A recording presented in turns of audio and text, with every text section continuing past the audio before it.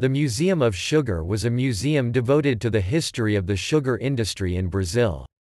It was envisioned by Gil de Methódio Maranhão and created on August 3, 1960 by Resolution 1745 of the Institute of Sugar and Alcohol.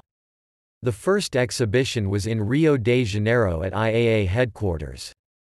The museum was relocated to Recife on January 30, 1961 and into its own building as the O Açúcar e o Homem exhibit in October 1963. The museum was designed by Carlos Antônio Falcão Correia Lima in the Casa Forte neighbourhood. The landscaping was planned by agronomist Dárdano de Andrade Lima.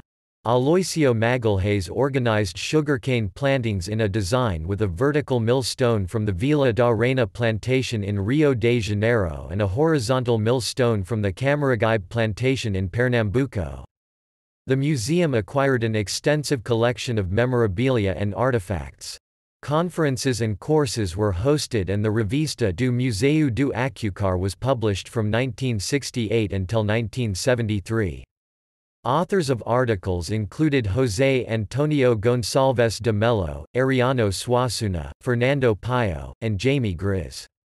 The Sugar Museum and its holdings were acquired by the Joaquim Nabuco Institute for Social Research, which is now the Joaquim Nabuco Foundation. The museum and all its patrimony were transferred to the institute through Law N 6.456 on 26 October 1977. The museum became the Joaquim Nabuco Foundation's Museum of the Northeast Man, where the archives from the Sugar Museum are held.